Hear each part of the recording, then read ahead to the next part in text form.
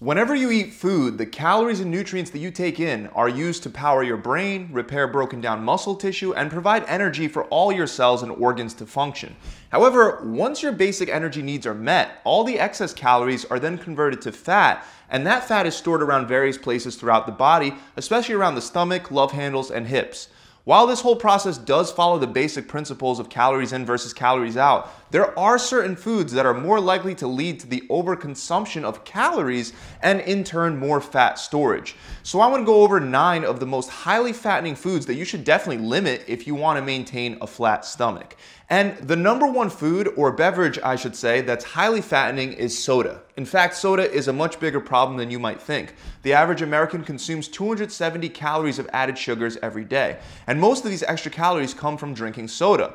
These liquid sugars end up adding up to almost 1,900 extra calories per week, which is about equivalent to the amount of calories you would burn if you ran 12 to 15 miles. So that's going to be tough to burn off, to say the least. And the problem with sugary calories is that they're ineffective at satisfying hunger, and so they typically end up going on top of the calories that people already consume. That's why people that drink soft drinks and other sugary beverages tend to weigh more than those who don't, as shown by 2 systematic reviews. So for that reason, I recommend that you replace soda with healthy beverages like sparkling water, tea, or coffee. You can also add some artificial sweeteners like stevia if you crave that sweet taste, because various studies show that substituting sugary foods and drinks with artificially sweetened alternatives lowers calorie intake and aids weight loss. And most human studies indicate that artificial sweeteners are generally safe when the maximum recommended amount isn't exceeded. So 2 to 3 packets of stevia per day should be fine, but don't go overboard, as having too much can enhance your sugar cravings rather than help them. Next is beer. That's right, the term the beer belly exists for a reason, because beer is one of those beverages that's most likely to cause you to gain excess pounds. There are a number of reasons why beer is likely to pack on weight. First of all, alcohol is converted to acetate in the body, mostly in the liver. And as acetate enters your blood, fat burning becomes highly suppressed throughout your entire body.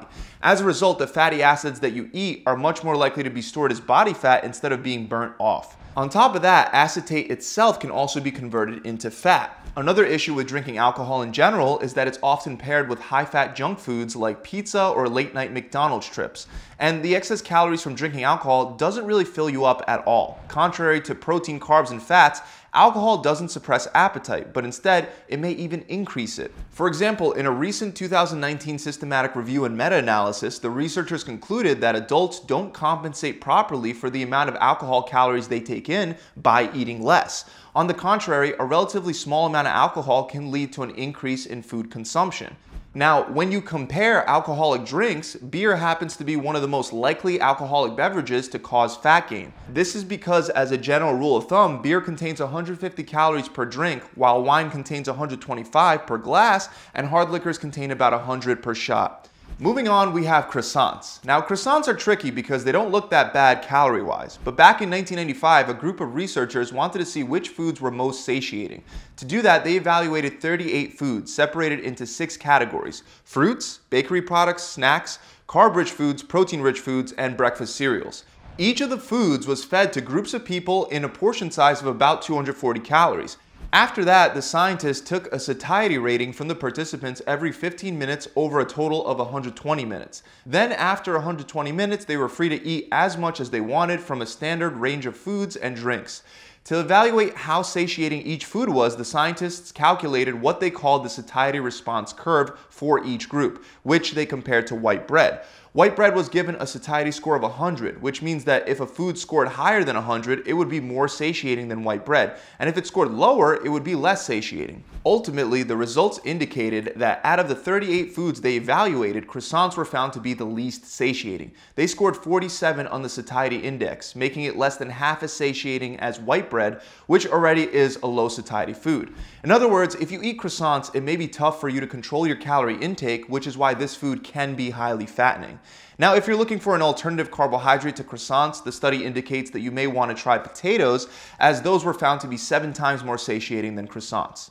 Next, we have cookies. Cookies are most often made from ingredients that don't fill you up, like flour, sugar, and butter. Plus, they usually have other high-calorie, tasty ingredients like chocolate chips added as well. That's why cookies are highly fattening. For example, one study found that if overweight people eat 2 cups of watermelon daily, they generally end up consuming fewer calories than they were before, and over time they lose fat. On the other hand, if people consume the same number of calories in the form of cookies, they tend to overeat and gain fat. Studies even show that cookie consumption is likely to significantly increase blood pressure and body fat. So if you want to lose weight, go for natural sweets like watermelon instead. Not only will that help you control your calorie intake, but it'll also leave you feeling fuller, and you'll end up consuming a broad spectrum of beneficial micronutrients. Another sneaky high-calorie food is cooking oil. Now, don't get me wrong, dietary fat is essential for health, and cooking oils like avocado oil and olive oil offer a broad range of beneficial effects. But there is a problem. Cooking oils are the most calorically dense food group available while having only a minimal effect on satiety. Combine that with the fact that it's easy to use a lot more cooking oil than what's needed to cook foods and make them taste great. Using too much oil actually happens to be the #1 way that cooking oils can become extremely fattening. For example, given that 1 tablespoon of olive oil has 119 calories, adding 3 of those to your daily meals means you'd end up consuming an extra 357 calories. Now, this doesn't mean that you have to avoid cooking oils, especially those that are healthy like avocado oil and olive oil, but it does mean that it's important to be careful with how much oil you use. An excellent tool that can help you with this is an oil mister. It can significantly reduce the amount of oil that ends up in your pan. Of course, there are many ready-to-use cooking sprays that you can just buy at your grocery store, but generally they're not ideal because they usually have highly processed and unhealthy vegetable oils like canola or rapeseed. Instead, I'd recommend buying a separate oil mister and then adding either avocado oil or olive oil yourself. Next, we have something that goes hand in hand with beer, French fries. With a typical 5-ounce serving containing about 427 calories, French fries can definitely be considered a highly caloric junk food.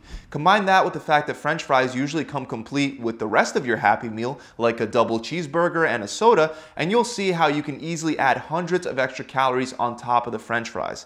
Aside from the fact that French fries are highly caloric without filling you up, they also have another downside. They tend to come with a lot of salt. Now, sodium itself doesn't cause fat gain because it's actually calorie-free, although on a side note, it can cause weight gain by forcing your body to retain more sodium in your cells, leading to an increase in overall water retention. But even if you're not concerned about water weight, sodium can in fact stimulate fat gain indirectly. This is because eating more salt can cause you to consume more calories, making you more likely to end up in a calorie surplus. For example, a 2009 study introduced what researchers called the salted food addiction hypothesis. They claim that salted foods could be addicting because they stimulate opioid and dopamine receptors in the brain. And the researchers also noted that not consuming as much salt could cause withdrawal symptoms. This is actually one reason why many people have strong cravings for junk food like French fries. Moving on to the next food, we can't forget about pizza. Pizza is highly fattening for the same reason that French fries are. It scores very high in fat, calories, and sodium. For example, a 12-inch pie of pizza, which is considered a medium-sized pie, has on average a whopping 1,835 calories. Now, I know it may come as a surprise, but when I was in college, I routinely saw people that would wolf down a whole medium pie to themselves after a night of drinking. Now, imagine that you wind up eating 2 of these medium pies throughout the week. Well, that would be just about enough calories to gain a whole pound of fat. On top of that, if you go for a night out and you add up the calories from a few too many beers, a 12-inch pizza, and a soda, you might eat more than those 3,500 calories in a single night. Which, like I said, it might sound completely crazy, but alcohol makes you do some completely crazy things. So either get better at managing your willpower after drinking or avoid these very high-calorie foods after a night out. Next, we have a food that you don't need alcohol to overconsume. I'm talking about peanut butter. Now, the thing is that peanuts aren't inherently bad. In fact, studies link peanut consumption to a reduced body weight and improved health. But The problem is that when it comes to peanut butter, it's very easy to eat a whole lot more calories than you would if you were eating regular peanuts. This is due to the fact that turning peanuts into peanut butter removes the chewing resistance that whole peanuts have.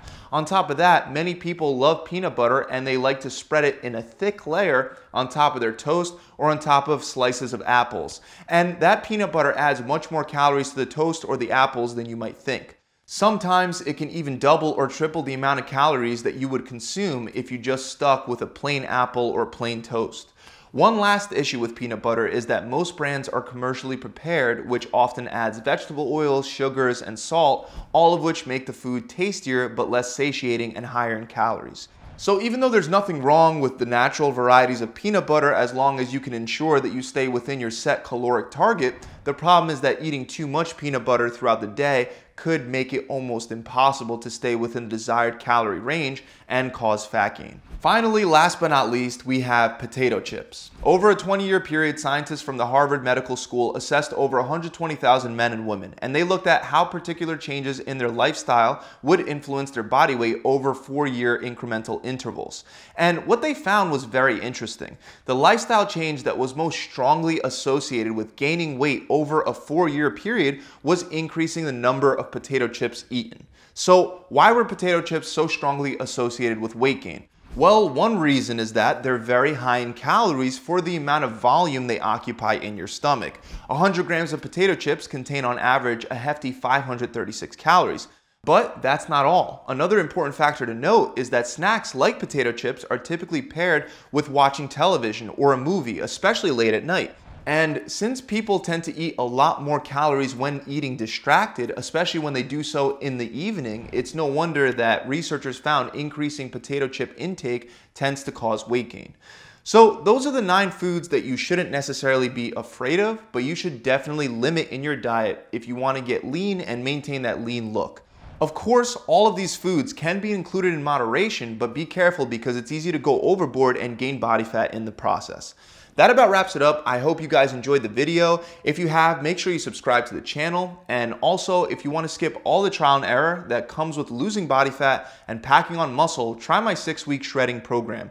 It provides a done-for-you step-by-step plan that details exactly what you should be eating and exactly what you should be doing at the gym only 3 days per week to get into the best shape of your life.